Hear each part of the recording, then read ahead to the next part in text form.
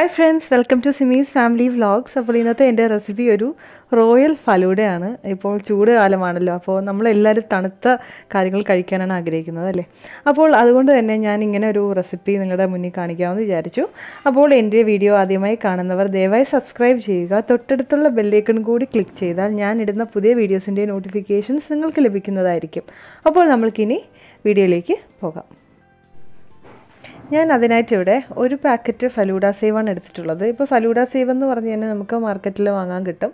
അതല്ല, ഇത് വേണമെന്നൊരു നിർബന്ധവും ഇല്ല. സാധാരണ വറുക്കാത്ത സേമിയ ഉണ്ടല്ലോ, വെർമിസലി, നമ്മൾ പായസമൊക്കെ ഉണ്ടാക്കുന്ന ആ വെർമിസലി ഇതുപോലെ വേവിച്ചെടുത്താലും മതി.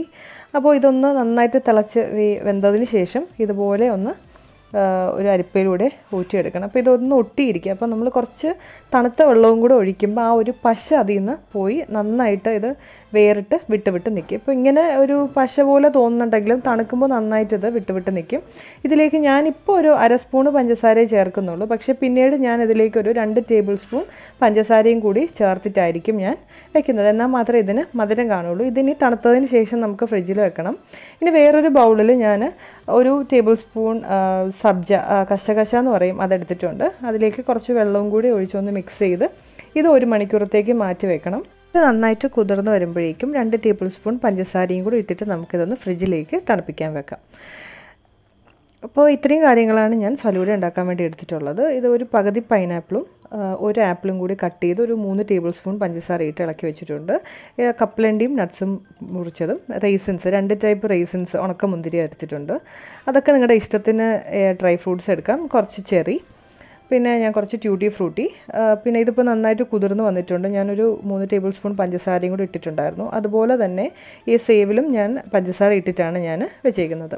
അപ്പോൾ ഇതെല്ലാം ഫ്രിഡ്ജിൽ വെച്ച് നന്നായിട്ട് തണുപ്പിച്ചതാണ്. ഇനി നമുക്ക് പാലൊന്ന് റോസ് മിൽക്ക് ആക്കണം. ഇത് കാച്ചിയ പാലല്ല, തണുത്ത പാല് ഒരു കപ്പ് ഞാൻ എടുത്തിട്ടുണ്ട്.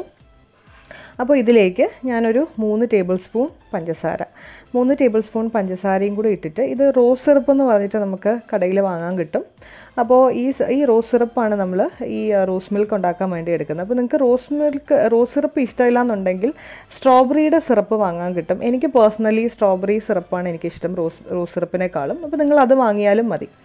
അപ്പോൾ നമ്മുടെ എല്ലാ കാര്യങ്ങളും റെഡി ആയിട്ടുണ്ട്. ഞാൻ ഈ കപ്പിലാണ് സെറ്റ് ചെയ്യുന്നത്. ഇത് ഞാൻ കുറച്ച് നേരം ഫ്രിഡ്ജിൽ വെച്ച് തണുപ്പിച്ചതായിരുന്നു. അപ്പോൾ ഇനി നമുക്കിതിലേക്ക് ഓരോന്നായിട്ട് ചേർക്കാം. ഇപ്പോൾ ഞാൻ ആദ്യം ഒരു 2 സ്പൂണ് സ്ട്രോബെറിയുടെ സിറപ്പാണ്, എനിക്ക് സ്ട്രോബെറിയുടെ സിറപ്പാണ് കേട്ടോ ഇഷ്ടം. റോസ് സിറപ്പിൻ്റെ ടേസ്റ്റ് എനിക്ക് അത്രയ്ക്ക് ഇഷ്ടമല്ല. അപ്പോൾ അത് കാരണം ഞാൻ സ്ട്രോബെറിയുടെ സിറപ്പാണ് ഞാൻ ചേർക്കുന്നത്. ഇതിലേക്ക് ഫലൂഡ സേവ് ചേർക്കാം. ഞാനിപ്പോൾ 2 സ്പൂണാണ് ചേർക്കുന്നത്. അപ്പോൾ ഇതിനൊന്നും ഒരു അളവില്ല, നമ്മുടെ ഇഷ്ടത്തിന് ഗ്ലാസിൻ്റെ വലുപ്പം അനുസരിച്ച് നമുക്ക് എത്ര വേണമെങ്കിലും ചേർത്ത് കൊടുക്കാം. അപ്പോൾ ഇനി ഇതിലേക്ക് ഞാനൊരു 2 സ്പൂണ് സബ്ജ, അത് കശകശ എന്ന് പറയും, അപ്പോൾ അതും കൂടി ചേർക്കുന്നുണ്ട്. അപ്പോൾ ഇതെല്ലാം ഞാൻ ഫ്രിഡ്ജിൽ വെച്ച് നന്നായിട്ട് തണുപ്പിച്ചതാണ് കേട്ടോ, എന്നാൽ മാത്രമേ ഇതിന് ടേസ്റ്റ് കാണുള്ളൂ. അപ്പോൾ ഇതിലേക്ക് ഞാൻ ഫ്രൂട്ട്സും ഇതുപോലെ ഇതൊക്കെ ഇൻസ്റ്റൻ്റായിട്ട് ചെയ്യണം എന്നുണ്ടെങ്കിൽ ഫ്രീസറിൽ ഒരു 1 മണിക്കൂർ വെച്ചാലും മതി. അതല്ലെന്നുണ്ടെങ്കിൽ തലേ ദിവസമേ ഇതെല്ലാം റെഡിയാക്കി ഫ്രിഡ്ജിൻ്റെ താഴത്തെ തട്ടിൽ വെച്ചാലും മതി. എന്ത് തന്നെ ആയാലും നല്ല തണുപ്പ് വേണം.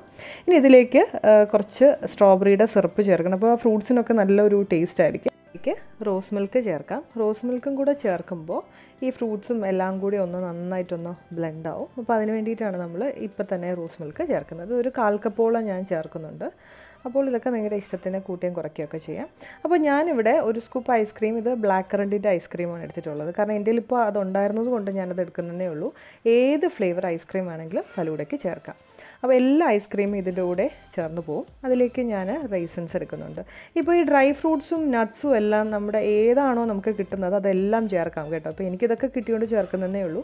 ഇതിലേക്ക് ഞാൻ നട്ട്സ്, കപ്പലണ്ടിയും നട്ട്സും കൂടെയാണ് പൊടിച്ചത്, അതും കൂടെ ഇടുന്നുണ്ട്. പിന്നെ ഞാൻ ചെറുതായിട്ട് അരിഞ്ഞത്, ചെറിയും കൂടി ഇട്ട് കൊടുത്തതിന് ശേഷം ഇനി നമുക്ക് ഐസ്ക്രീം വെക്കാം. ഇതിപ്പോൾ സ്ട്രോബെറി ഐസ്ക്രീമാണ് ഞാൻ എടുത്തിട്ടുള്ളത്. ഇത് ഞാനിവിടെ ഉണ്ടാക്കിയ ഐസ്ക്രീമാണ്. ഇതിൻ്റെ വീഡിയോ ഓൾറെഡി ഞാൻ യൂട്യൂബിൽ ഇട്ടിട്ടുണ്ട്.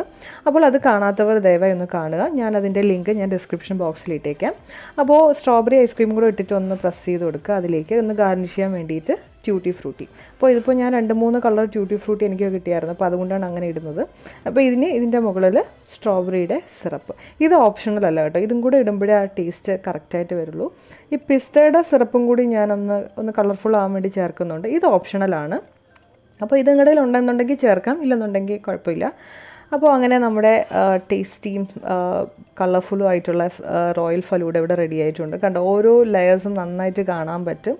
ഇത് നല്ല തണുത്തിട്ടാണ് ഇരിക്കുന്നത്. അങ്ങനെയൊക്കെ തണുപ്പിച്ചാൽ മാത്രമേ ഇത് ടേസ്റ്റ് ഉണ്ടാവുള്ളൂ. അപ്പോൾ നിങ്ങളിത് എല്ലാവരും ഒന്ന് ട്രൈ ചെയ്ത് നോക്കണം. അത്രയ്ക്ക് ടേസ്റ്റി ആയിട്ടുള്ളൊരു ഫലൂഡയാണിത്. കാരണം നമ്മൾ കടയിലൊക്കെ പോയി കഴിക്കുമ്പോൾ അറിയാം നല്ല വിലയാണ് ഫലൂഡയ്ക്ക്. ഇത് നമുക്ക് ഈസി ആയിട്ട് വീട്ടിൽ തന്നെ റെഡിയാക്കി എടുക്കാൻ പറ്റും.